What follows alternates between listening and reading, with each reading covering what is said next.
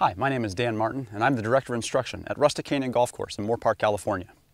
Today I'd like to share with you a very unique and interesting drill that I like to get all my students to practice.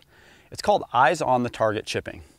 Instead of conventionally having your eyes on the ball like we do in normal golf shots, we're going to mix it up a little bit and do something that is going to give you a little bit different target awareness, a little bit different feel of kind of your relationship to the ball. I'm not going to explain too much about it. I just want you to try it, and I think it'll help your chipping a lot.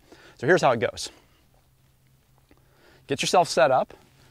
Get yourself looking at the flagstick or your landing area, whatever you prefer. And instead of chipping with your eyes on the golf ball like normal, I want you to actually turn your head when you're ready to hit the golf shot and just keep your eyes on the target and let it go.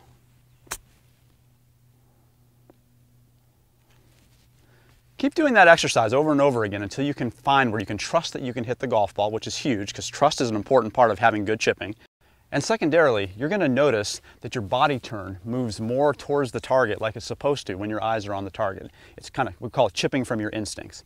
So give this exercise a try. Again, keep doing it over and over again until you can get that confidence. You can strike the ball without looking at it and see if you can get that feel of the body turn working to the target. And you're going to notice that your contact and your touch and chipping is going to improve dramatically.